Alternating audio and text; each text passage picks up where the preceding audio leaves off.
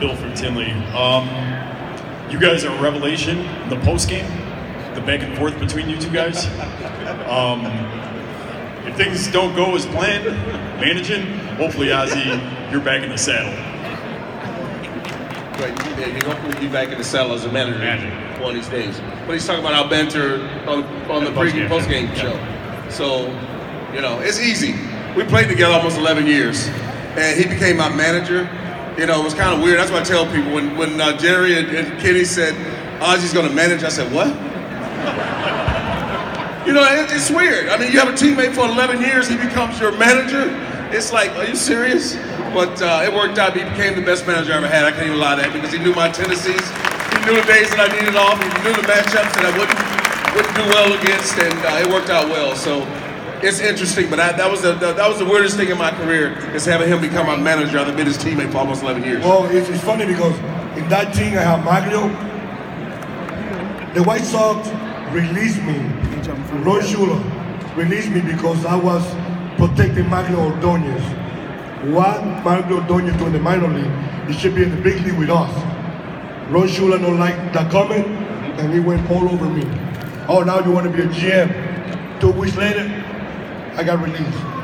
But at the managing those guys, it was easier for me because I know how I can talk to them. I know how they have to prepare themselves every day to be good. When they need a day off, they know my doors was always open. I told the players, when I call you to my office, expect 3 things. Get released, get sent down, or get traded. 3 things. When you go to the office, back. You out. Why?